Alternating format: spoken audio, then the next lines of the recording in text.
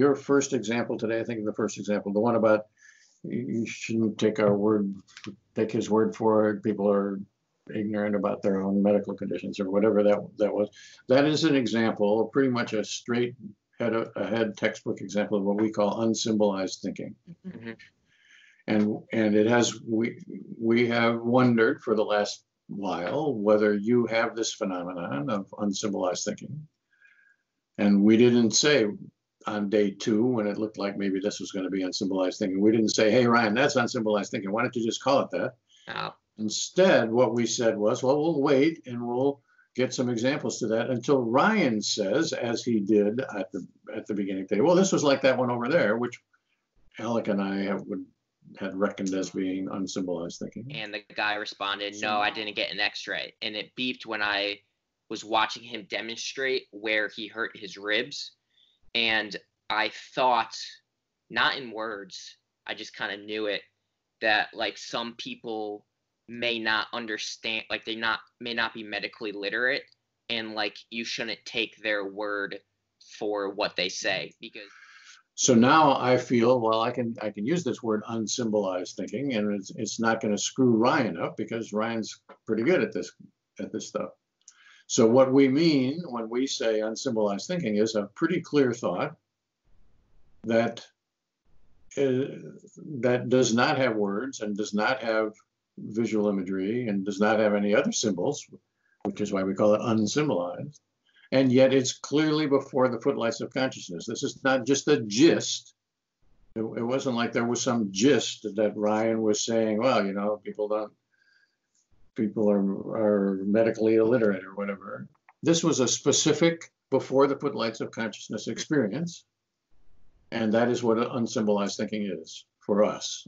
Our technical term is it's a directly experience, quite specific, well differentiated before the footlights of consciousness experience. Interesting. And it generally takes a while for people to become confident of that, because people think that all thinking has to be in words, and you got to get over that. That exact example is like the ones that I had trouble explaining, because it is unsymbolized. There's no symbols to actually like refer to or explain. So right, that makes sense. But that doesn't mean that the experience isn't there. So I think you are pretty much a textbook example of what unsymbolized thinking looks like. Yeah. And I'm happy to have this out there on the web so that when people would say, well, you know, you just talk people out of it. You interviewers, you just tell people that you make out of a gist into something which is actually before the footlights of consciousness. Well, this example is going to be good. I can say, well, you know, if you believe that, watch the Ryan videos. It's going to take you 6 hours, but you can watch what happens, and you can see that by the time we get to day 6, he has on his own, with our differentiation maybe, but on his own, come to the notion that what he thought was going to be in words is not always in words, that he can think he can experience himself as thinking without having words or other symbols involved in it. As I recall, like maybe even on day 1, you were describing things like unsymbolized thinking, and you were saying like, this is hard to describe because there are no words, but your experience was stubborn. You couldn't say there were words, and you stood by that, and you were faithful to the experience, and you said, you guys, this is weird for me and confusing, and I don't know what to say, but there weren't words here. So I think, a testament to you being open to that, but also like your experience, it is what it is. So to your earlier point about, you know, maybe am I like Lena, but I just interpret it differently, I really doubt that. I think that we don't ask questions about interpretation. We ask questions about reality. Did this happen? And what color was it? Was it tall? Was it short? You know, interpretations are presuppositions, really, and you know how we feel about those.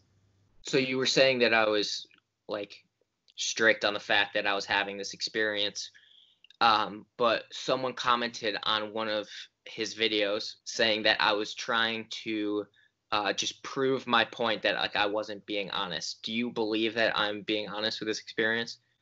Like, do you feel like I'm trying to skew the narrative of this? I've not had that impression. I have not had that impression at all. In your face, dude. And so I also happily accept the fact that there are people out there who could put one over on me entirely, and I would never know it. Mm-hmm. I don't think it happens very often, but I don't discount the possibility. And you might be him. I would be a sociopath if I could do that. That's right. We hope you're not.